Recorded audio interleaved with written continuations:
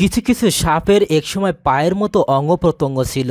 Argentina, Canada, Australia এবং যুক্তরাষ্ট্রের প্রত্নজীবাশ্মবিদরা নাজা সাপের একটি কঙ্কাল নিয়ে গবেষণার পর এমন তথ্য দিয়েছেন।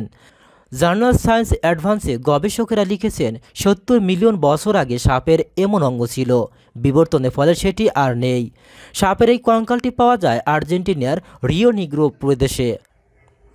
গবেষক দলের প্রধান ফার্নান্দো গারবারিগ্লিও বলেছেন, আধুনিক যুগের সাপের পূর্বসূরিদের শরীরে মুখ অনেক বড় ছিল। আমাদের গবেষণা এ ধারণাকে সমর্থন করেছে। এ বিষয়ে বিজ্ঞানীদের এতদিন শুধু ধারণাই ছিল, কিন্তু প্রামাণিক কোনো দলিল ছিল না। আমরা অন্তত সেটি করতে পেরেছি। আমাদের গবেষণায় ১৬০ বছরের অপেক্ষার অবসান ঘটিয়েছে। আদি এই সরীসৃপ প্রাণীর শরীর এখনকার সাপের মতো নমনীয় ছিল এবং শিকারকে পেঁচিয়ে ধরতে পারত।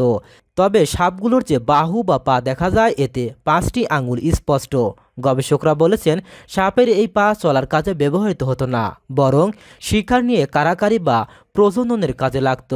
এই সাপের লেজের দিকটা খাটো হওয়ায় সাপের বিবর্তন যে সমুদ্র থেকে হয়নি, এ বিষয়টিও ইঙ্গিত দেয়।